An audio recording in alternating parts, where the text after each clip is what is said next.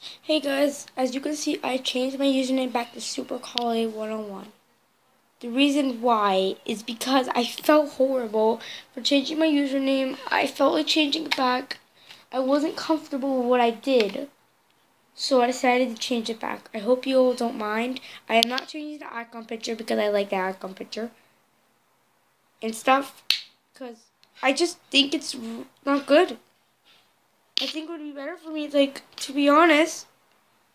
I liked it better as this. SUPERCOLLIE101.